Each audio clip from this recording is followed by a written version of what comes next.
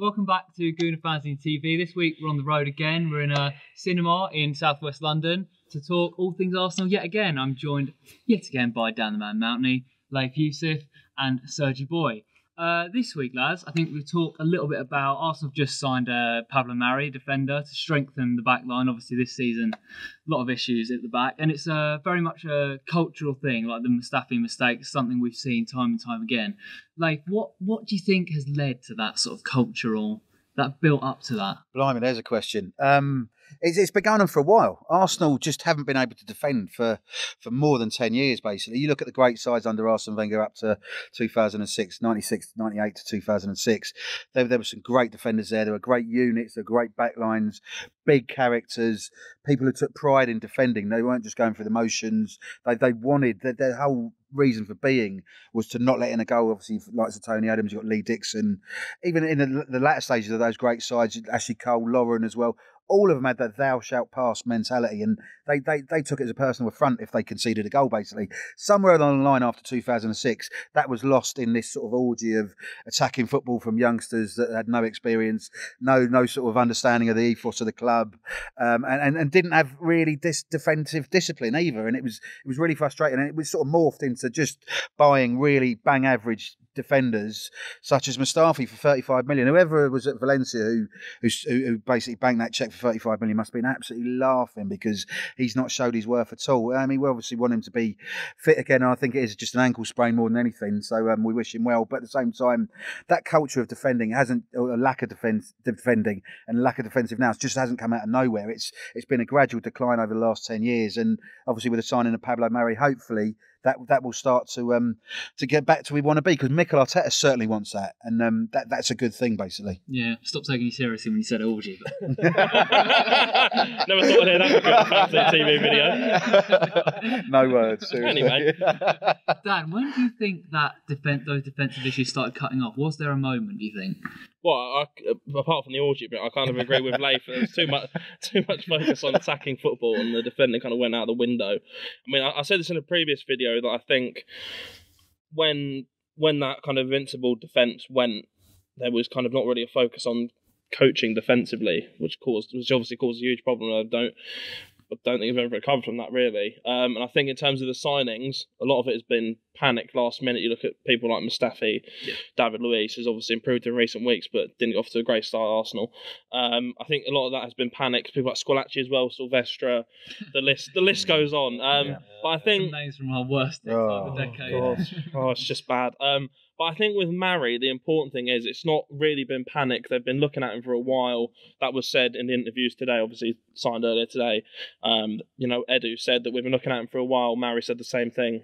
Obviously, he's got a bit of pedigree about him in Brazil. Won the Copa Libertadores, the Brazilian League as well with Flamengo. Won trophies, got decent experience all over the world. Feeling fairly positive about signing. I mean, me and Serge have actually watched him play. Didn't really remember this until earlier today. We watched him in the Copa Libertadores final. Was it Che Guevara, wasn't it? Yeah. So we have seen him play. I mean, obviously one game you can't really judge him off that, but I do think he looks fairly decent. Obviously, left-sided centre-back fills that role, having a left-footed defender that Arteta's been after, basically. So, feeling fairly positive about it. I'm glad there's been that due diligence of looking at him for a while rather than just kind of panicking and saying, right, we'll take him. So, feeling fairly positive about it. Yeah. So, obviously, we'll focus in on Murray a little bit specifically a little bit later, but do you think Arteta's obviously that's his main area to really improve on, isn't it, at the back? Do you think more strength in depth is part of this issue? I think that's the problem with Arsenal's and Arteta's team, is that historically, George Graham, we were just the 1-0 to the Arsenals, that famous chant from that era. We were hand up, offside trap team. We were the defensive stout team of the era, and Wenger inherited a fantastically drilled defensive team. Lee Dixon himself said it. Wenger said to him, just go out and play. You know how to defend. I can't teach you anything more than that. And obviously when that team went out, it was never really replaced, and it's not been replaced. Now Arteta's in, and he's got a real big job ahead of him, because he's got a defence that isn't really as efficient as Arsenal fans would like it to be, because we've historically seen some excellent defenders in our time. I think we still put everyone to that comparison. We've got the comparison because we've had some of the best defenders the league has ever seen. Ashley Cole, when he was with us, was turned into the best left back in the world. We had Tony Adams, Mr. Arsenal himself was a fantastic defender. So Arteta's got not only just a difficult job getting good defenders in, but our expectation is to be so much higher because we've had 10 years of terrible defence. So we want to go back to the old days. So Arteta's job of actually getting the strength and depth is going to be a real struggle. And Mari, I've seen him play 2 games, and I wasn't particularly over enthused. The couple of Libertadores, it was a slightly blurry screen for one reason or another. Wonder why that was. Weren't you really drunk? Yes, we were. I was there as well, wasn't I? Yeah, you were talking to Alex Brooker in the corner. Oh, that's why I didn't watch the game. Yeah, Alex. And then obviously saw him again in the Club World Cup final against Liverpool, which once again that wasn't a particularly fantastic game. So will he solve our problems? I don't think so. I'm also not massively fond of players on loan as well, because I don't think if you get a defender in, which is something we need to strengthen, you don't want a loan player, because a loan player you're going to do all the work for and then they're going to go. Ideally, but if Dani Ceballos, we've got a great player, but because he's got injured, he's now saying, "Oh, I want to leave because I'm not getting enough game time." Yeah, because it's not going to help him get into the Real Madrid starting 11. So if we get Mari in, and if he doesn't play every single game, if he gets an injury, then he'll leave. So we put a load of effort and intent into training him up, and we're not going to be able to reap the rewards. So we really need to just be buying someone. Yeah. I think that's what Arteta needs to do in the summer. I think this is just going to be papering over the cracks, because obviously Mustafi's having his scan today. We've not really heard any news about that yet. But realistically, this Mari's not going to be, he's not going to be the heralded as the second coming of Arsenal's defence. Yeah, no, he's got to come in, hasn't he, to team up for the season. I personally disagree a little bit with the loan thing for a couple of reasons. Firstly, I think obviously it's difficult in the January market to go out and buy your necessarily top target for big money. The second thing is from reading interviews with people like Edu and Mari himself, and obviously there is an option to buy in the summer, it sounds like he's someone they have been tracking for at least 6 months. I think it's saying that, obviously depending on how he does, but it sounded to me, the way they were speaking in the interviews, like it is going to be made permanent in the summer regardless, and it's someone that Arteta and Edu wanted. So I don't think it's necessarily papering over the cracks. I think it's doing something now that can potentially turn into something long term. I think he's been a professional player for quite a few years now, but so I don't think he's got it in him to be the next Tony Adams. 26, yeah. But he's approaching his peak years if you look at it like that. Yeah. 27, 28 is when footballers, outfield players, obviously goalkeepers a bit older kind of approach their peak, but outfield players, that is generally when players hit their best, that kind of 27, 28 age. So he is approaching that. But my concern also is obviously Man City signed him and put him onto 3 successive loan deals over 3 seasons. Yeah, but they're renowned for doing that with a lot of players. Yeah, but it makes me slightly nervous if they've looked at him and gone, well, obviously Arteta knows him from his time there with Pep. He obviously, saw the reports from him, so the reports were good. But if he wasn't good enough to play in their team, then are we kind of getting not the top level player? But look at De Bruyne at Chelsea. I mean, he went out on loan and they didn't think he was good enough, and look at him now. He's the best attacking midfielder in the world. Salah as well. Salah, of course, yeah. Because Chelsea are a terrible team.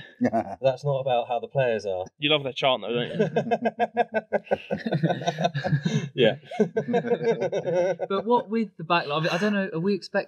How do we expect his role to be in the squad for the rest of the season? I mean, is he going to be challenging David Luiz for his place, or is he going to be a Europa League Cup player?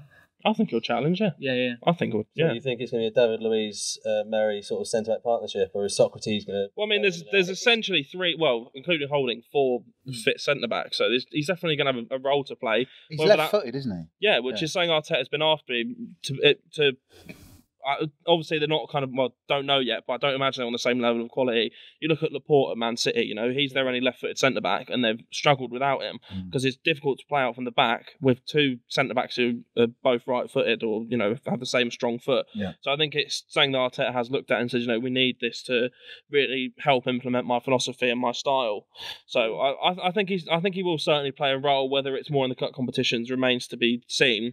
But yeah, I do think he'll definitely challenge. Yeah. But let's talk about the back line in general.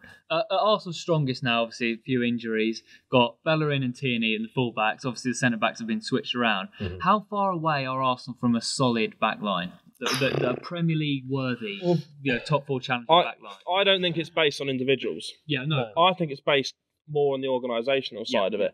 Because... It's come to my mind because I can see him right here.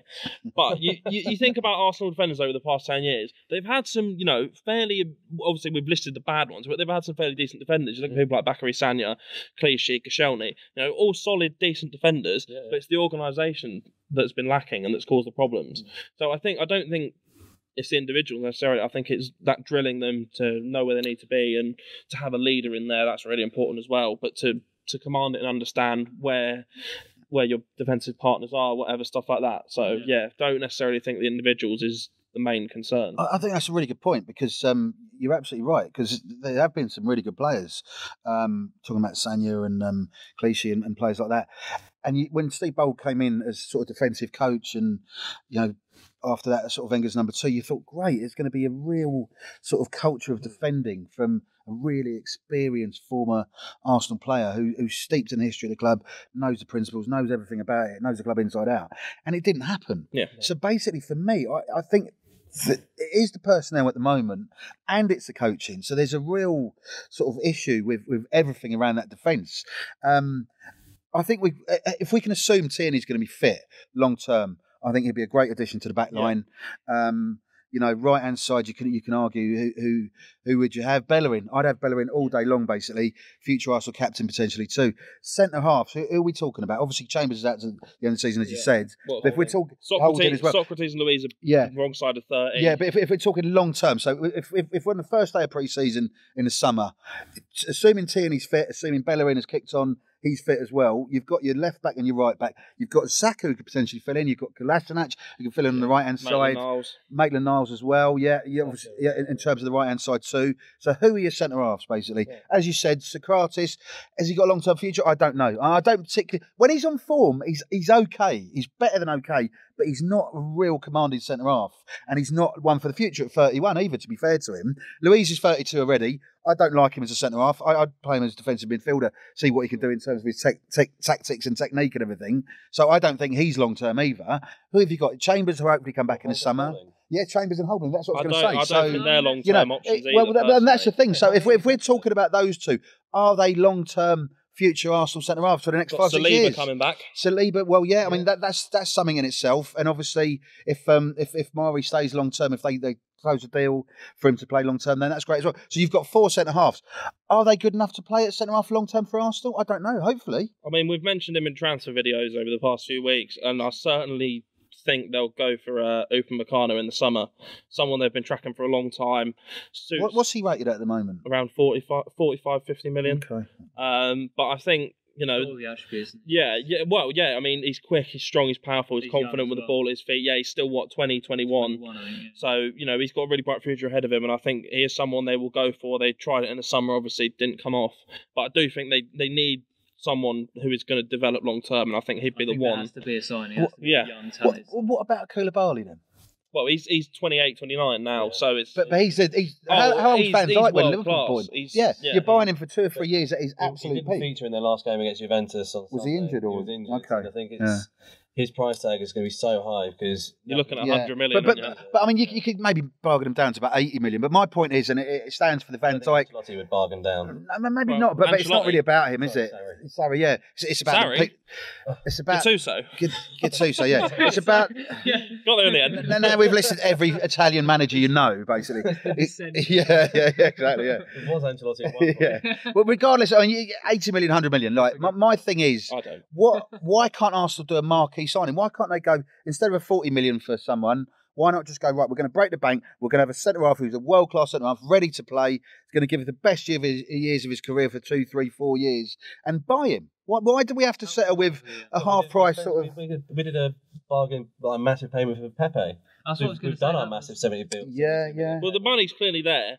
Obviously, most transfers now are done in instalments, so it does make it slightly easier. But yeah, I agree. I think they do need to splash out massively on a centre-back and then bring in someone like Upamecano who's going to develop under, a really solid world-class partner, and then he can take over that mantle in, 3-4 years' time, whatever.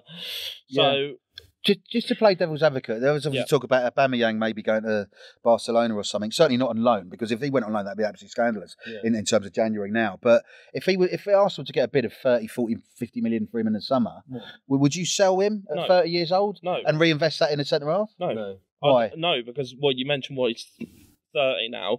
I'd just get the next 2 years out of him, and then because he's clearly still got the pace, and he's world class in front of goal. I don't think you can risk losing him personally, even if it is 30, 40 million. You may as well get the final few years out of him and then let him go for whatever when he starts to decline. He's playing for us at the moment. Yeah.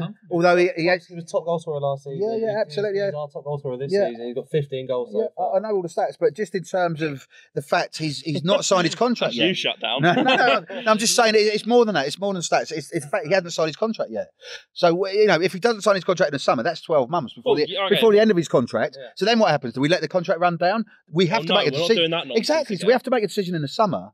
So if we say here's a 4-year contract at 150 grand, 200 grand, whatever, and Barcelona go, well, we're going to give you 300 grand, but we're only going to offer 30, 40 million. What happens then? What do Arsenal do? Chain him to the desk so he can't. Apart from chaining him to the desk, what do we do? Well, keep him at all costs. You reckon? I think it'd be our results that persuade him. I think it was the Emery era. We put the Magmar in his signing. I think you're right. I think he's seen positive signings. You see him in his Instagram videos now. He's a lot more positive. He's showing a lot of his shirts. He's commenting a lot on the youngsters. So he's obviously much more happy in this current situation and the current Arsenal performances. Yeah, but money talks though. And I'm just glad we've got Orgy and Quagmire in this video. We're doing well. After that brief Aubameyang tangent, let's talk again about the defence. Obviously, in our interview with Lee Dixon a few months back, he talked a lot about the leadership in defence. Is that a signing that needs to be brought in? Because there just doesn't seem to be someone who takes the defence by the scruff of the neck. And they definitely need a leader. I mean, every defence needs a good leader. You look at Van Dijk at Liverpool, Sergio Ramos at Real Madrid, players like that who are natural leaders. Arsenal need someone like that.